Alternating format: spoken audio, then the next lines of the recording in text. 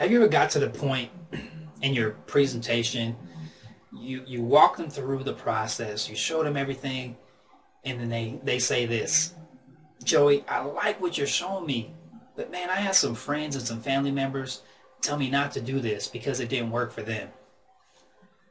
And the one thing that I don't want you to do is give them some kind of posh remark like, oh, well, have you ever gone to a restaurant and had a bad, experience, had a bad meal?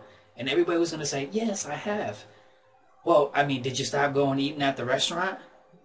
Well, no. So let's not insult people. They're just not educated. We just got to bring them through the process of where their mindset is right now at this time. So this is what I do. I say, John, really, I'm glad you shared that with me, because a lot of times people are really afraid to say what's on their mind. And so let me ask you these two questions, John. The people, your friends or family, were they really dedicated? Were they really committed? Are they a type of person that when they get into something that they never quit? Are they a type of person that when they get into something that it's a never die attitude, that I'm going to make it at all costs? Or are they a type of person that says, well, I tried that didn't work, and they give up really easy?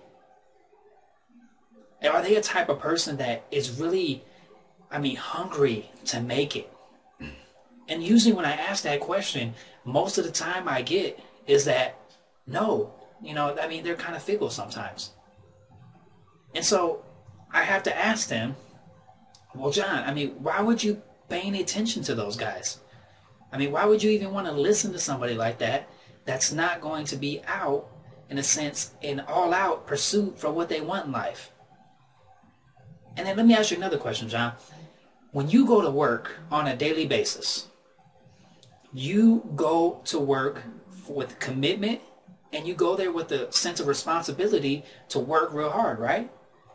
So if I told you that plan is going to take you 45 years, at this point, if they've raised the Social Security level, who knows when people will be able to retire. But the whole thing is, you work 45 years of your life, you put your blood, sweat, and tears into a company, and they give you a check. Now the thing is, it's going to take you 45 or however long years, to retire. Now, what if you could take that same effort, that same commitment that you put in your job, and put it into this business? And say it took you 5, maybe 10 years to become financially free. Think about it. Which one would you rather have?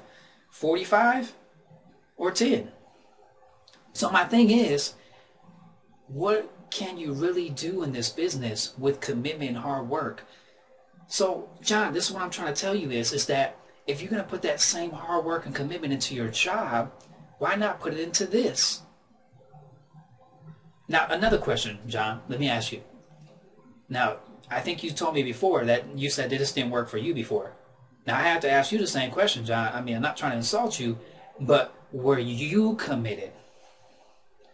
And if you were, that's fine, and I understand. You probably were committed. But let me ask you this. Did you have the right mindset? Did you have the right skill set? Because what happens usually, John, is that most people, when they get in this industry, they just don't know what to do.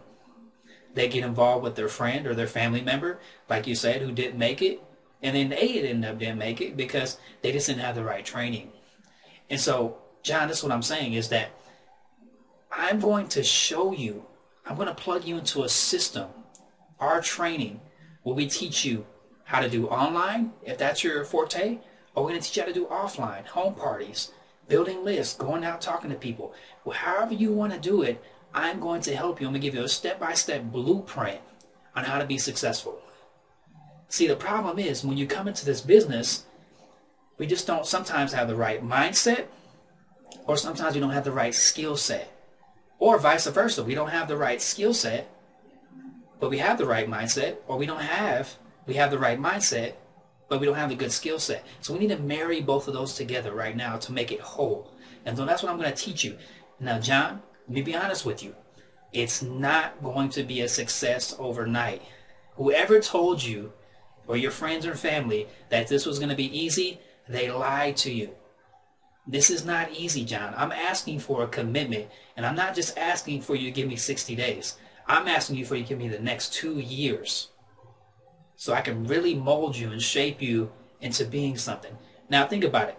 When you learned a new skill, or you went to college and you gained a mindset for a job that you have now, or something that you had to train for, it took a while for that to really catch on, for you to be like fully humming in your job or fully humming in your profession.